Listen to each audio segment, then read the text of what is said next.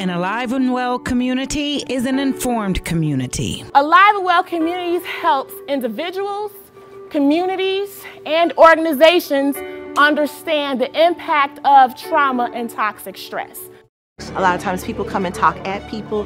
This whole premise is about talking with people. People wonder what can they do to make a difference. For me, it was getting back in my community and actually get in front of people and helping them to understand why our health is our wealth and why we got to take better care of ourselves so we can show up differently. Building connections with their neighbors to address the issues. A lot of times people come into your communities and they say what they think that you need, and even if they have resources, a lot of times they're not necessarily from that community. I've had individuals start their own neighborhood watch thing, but it's not watching for bad stuff. It's like calling, checking on each other. Hey, you good? Do you need anything? Can I help you? And so you really start to see unity forming in the community where it's starting to build that village again. And so it's slowly but surely we're getting somewhere here.